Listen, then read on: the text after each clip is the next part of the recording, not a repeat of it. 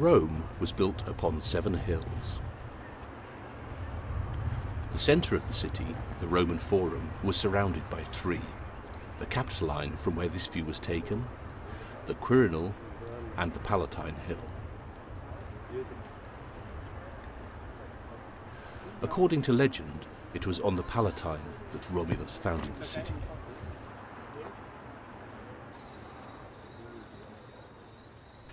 The Capitoline Hill is now almost entirely built upon. In ancient Rome, it was the most sacred of the hills, where the most important temple dedicated to Jupiter, the greatest and best, was established in the 6th century BCE.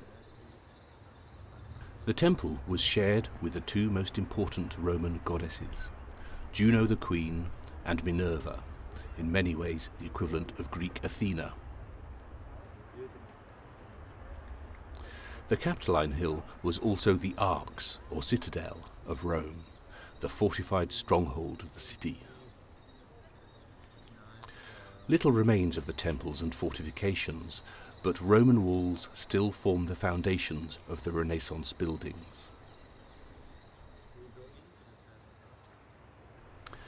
Adjacent to the Capitoline, the Palatine Hill, the first of the hills settled in the Iron Age, originally with wattle huts, became a focus for the houses of the Roman elite.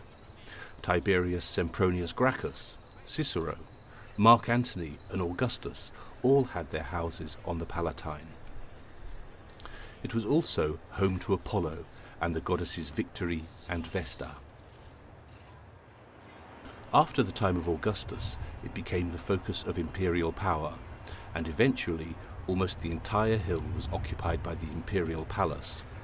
The word palace itself derives from the name of the hill. Between the hills lay the central open space of the Forum, like a large town square or piazza. On all sides, a variety of buildings clustered around the heart of the city. We shall be examining some of these buildings and investigating their importance. The central open space, with its associated buildings, gained an importance beyond the city of Rome itself, because it became a model for city centres throughout the Roman world. As, for example, at Paestum in southern Italy, where the new Roman city centre reproduced the form of the Roman Forum.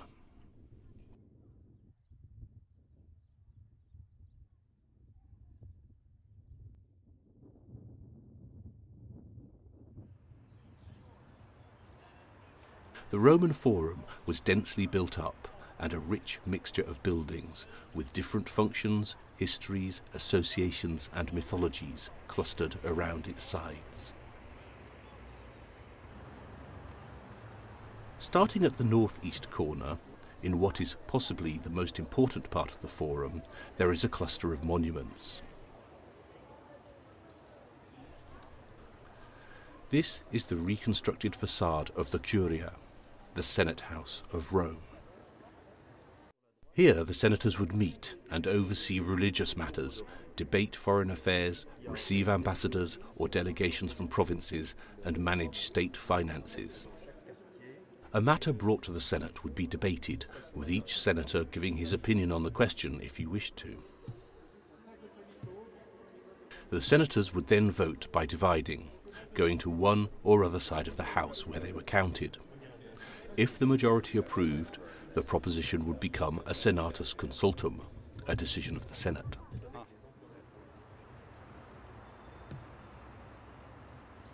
In the space in front of the Curia was the Comitium.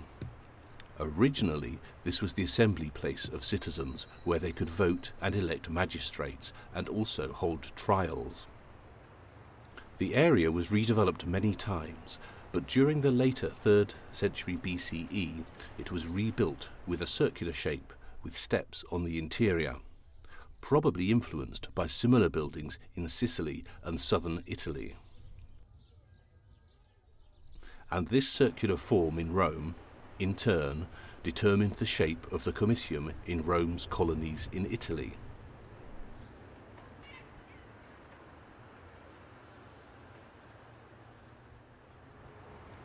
Little survives of the actual building in Rome, but some of its edging has been found. On the side of the Comitium nearest to the Forum, by the side of the Via Sacra, the sacred processional route through the city, lay the Rostrum. This was the platform from which new laws were proclaimed, and orators displayed their skills in rhetoric in public speeches to those gathered in the Forum or Comitium. These three buildings, the Curia, Comitium and Rostrum, provided for the principal political and legal functions of the city. Alongside these buildings were other monuments and significant places. When the Comitium was excavated, one area stood out as significantly different. In January 1899, a small area paved in black stone was uncovered. This is mentioned in a single ancient source as the Niger lapis in Comitio, the black stone in the Comitium. Clearly it marked a special area and was separated from the remainder of the Forum by a low balustrade. When the area beneath the stones was excavated, many animal bones were found, the remains of a great sacrifice. Beneath that, and dating to the second quarter of the 6th century BCE, lay an altar, a column base, and part of a stone marker inscribed in very early Latin script. Only the start can be translated, and it says, "Whosoever violates this place shall be condemned to the infernal gods," a formulaic protection for the sacred area. Later, the inscription mentions the king, suggesting that the King of Rome was somehow involved in religious ceremonies, presumably related to political activity at the Comitium. Frustratingly, that is all that is certain. The place was clearly important enough to be preserved and monumentalized as in some way special. The ancient source, a mutilated passage by Festus, goes on to say that the black stone indicates a sombre place because it is associated with the death of Romulus. Now, one version of the life of Romulus has it that he disappeared, taken up miraculously to heaven, so he could have no actual tomb. Perhaps the black stone marked some kind of cenotaph, monumentalizing the place where he vanished. This possibility is perhaps paralleled in the empty tomb at Paestum, that may have been a memorial to the founder of that city. The area also attracted many other monuments, a water clock for measuring public time, the famous statue of the Wulfen twins, and a shrine to Vulcan. All through the imperial period, the Comitium attracted statues commemorating victories and achievements. Only a few bases, some with inscriptions, now survive. The largest monument to be constructed in the area was the triumphal arch of Septimius Severus.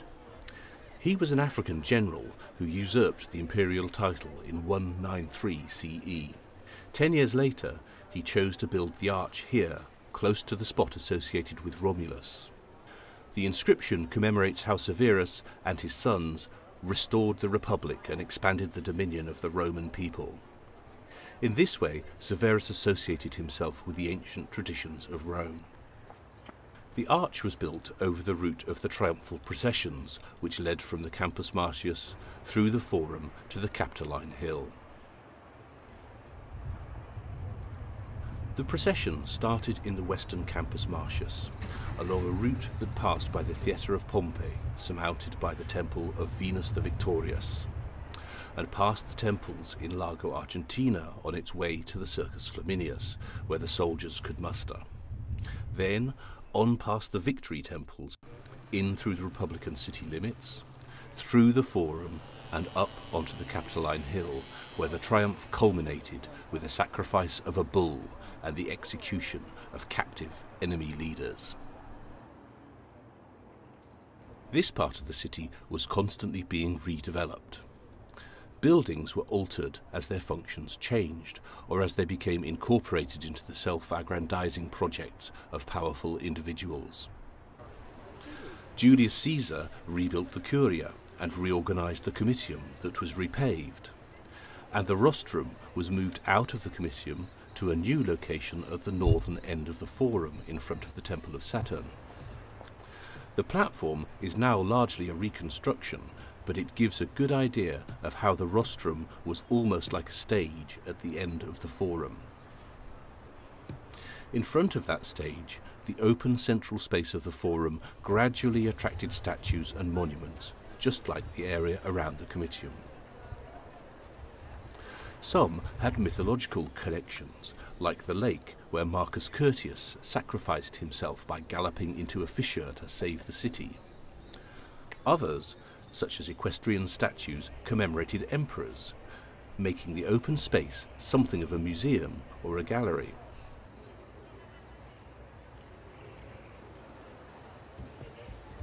But the Forum was also used for performances. During the Republic, before Rome had a permanent amphitheatre, the Forum was used for gladiator shows. Temporary seating would be erected to either side, and galleries beneath the paving enabled gladiators to make an entrance from beneath the ground. In the Augustan period, the area was redeveloped again, and a new layer of paving that sealed off the galleries was paid for by Lucius Naevius Surdinus. Few of the buildings of the Forum survive above ground level, but a monument set up on these stone bases showed the Forum as it appeared in the 2nd century CE. Two sculpted panels originally formed part of a balustrade that was later moved into the Forum. They show scenes of the emperor's good works, and the location shown in the background is the Forum itself. One panel shows a sacred fig tree, the Ruminal, growing in the Forum. A replacement still grows there. Nearby is the statue of the Satyr Marsyas, set up to commemorate the abolition of slavery for debtors. It is echoed in the Roman colony of Paestum.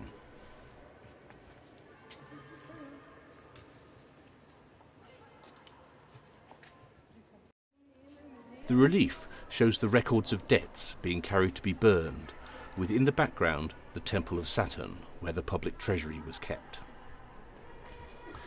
And next to that, the temple of the deified Emperor Vespasian, who can be imagined overlooking the Forum.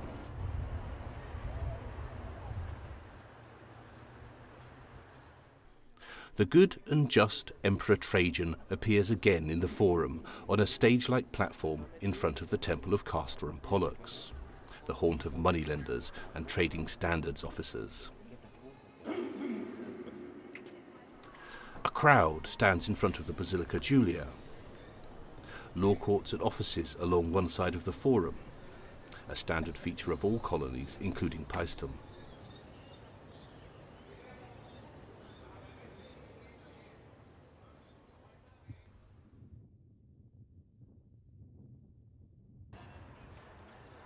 And further along, the emperor again hands out low-interest loans to generate income for Roman orphans.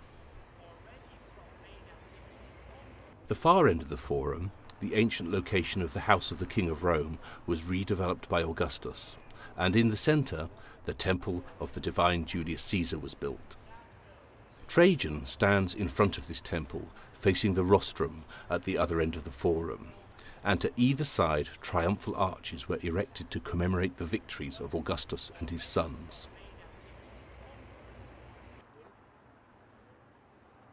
Along the fourth side of the Forum, between the Comitium and the Temple of Julius Caesar, was another basilica built by the gens Aemilia, more courts and offices for running the business of the city and the empire.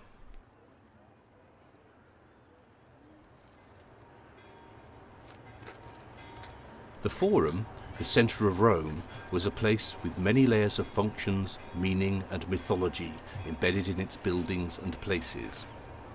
Some parts reflect the social and political organisation of the city, others reflect the wealth, power and achievements of its citizens.